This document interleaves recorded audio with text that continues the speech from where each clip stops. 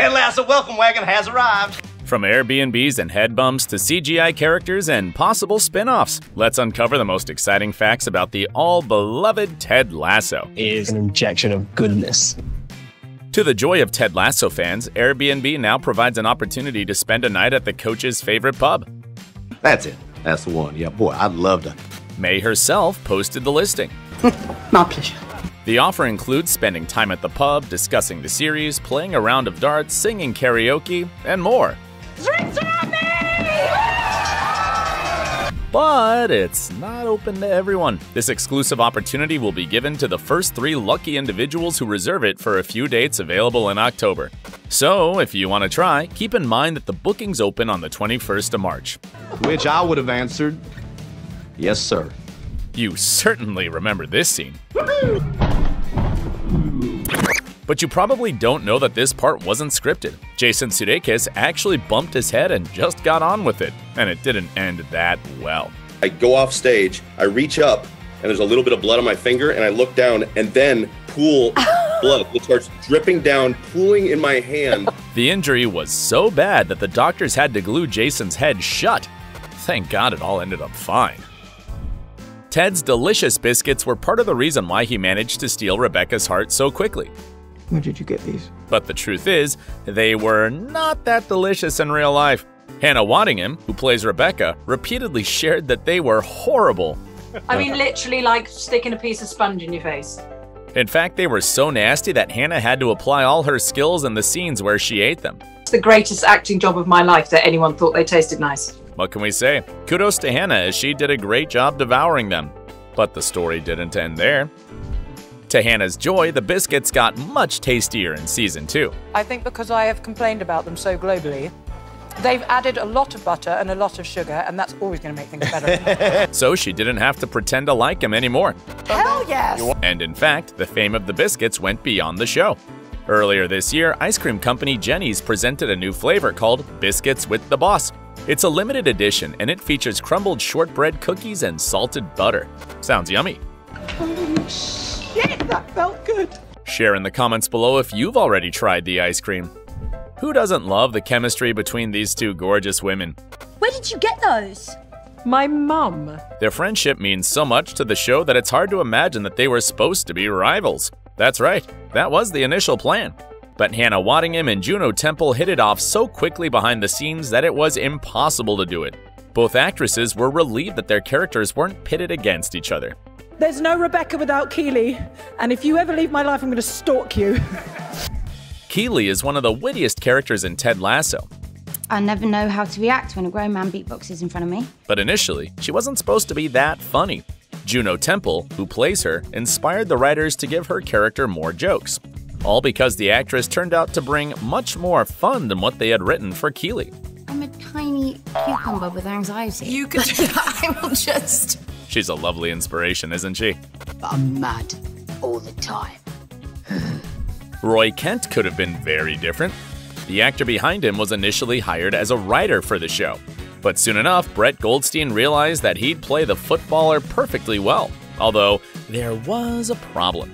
But I also thought no one around this table writing thinks I'm Roy.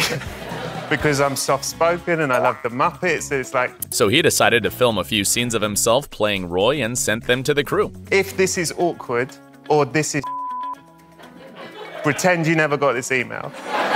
But if you like it, I think Roy Kent is in me, growling. Well said. And they immediately loved it. But some fans have weird thoughts about Roy. Ever since the first season came out, some fans have speculated that Roy is a CGI character. The Roy Kent character looks and acts like he was dropped from Grand Theft Auto. Yeah. Apparently, it's because his face is very matte and extremely chiseled. Other fans also notice that he makes some weird body movements and has a certain glow around him, like a video game character. This is why it's hard to love you. This weird rumor even made the actor wonder if he's CGI or not. And I started to be like, I mean, maybe I am. Like... But Jimmy Kimmel found a way to prove that Brett is real by making him drink chocolate milk. He's real. He exists. Who doesn't like this guy who reminds everyone of a happy golden retriever? Danny Rojas, Rojas! Daddy Rojas! We just love his constant positive attitude and unending energy. Football is life! But few fans know that the actor who plays Danny Rojas used to be a professional footballer. Cristo Fernandez played with Tecos of Liga MX. FYI, it's the top professional football division in the Mexican league. His sports career ended after he suffered a bad knee injury. That's when Cristo decided to become an actor, and succeeded. I can't really tell, but it seems like he's very good. And he's not the only one who can actually play. While auditioning to play the footballers, the actors were asked not only about their performance skills, they also had to play the game. Obisanya is in! He scored! For the show's crew, it was vital that everyone could actually throw the ball decently. They definitely made the right choice for all the team members. In fact, the guys were so good that they even managed to trick a reporter into thinking they were real players. Brilliant game, brilliant. Casper Schmeichel was absolutely brilliant. That save, unbelievable.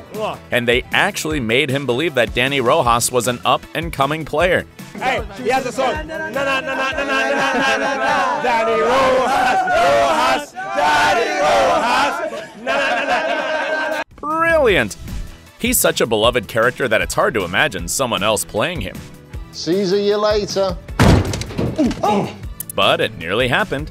Nick Mohammed, who now portrays Nate, was the first to audition for the role of Higgins. And even more shockingly, Phil Dunster also tried out for the part. Yes, the guy who plays the show's star player and narcissist Jamie Tart. Jamie Tart.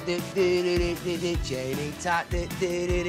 Can you imagine him as Higgins? What can we say? We should all be thankful to the casting crew, because they knew exactly which actor was perfect for each role and made the show so great. During its run, the series got an unbelievable amount of nominations. It even broke a record at the Emmys. At the 73rd ceremony, Ted Lasso gathered as many as 20 nominations for its first season. It won quite a few of them, too. This is the fucking icing on the cake. I'm so sorry. And the year after as well. Oh boy, okay, here we go. So now we're expecting Ted Lasso to show us the same caliber again with the third season.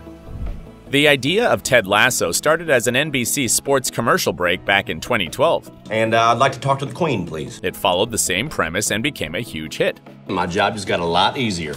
Ties and no playoffs. So, with the help of his then fiancée Olivia Wilde, Jason began creating the series. Just a few years later, it came to our screens.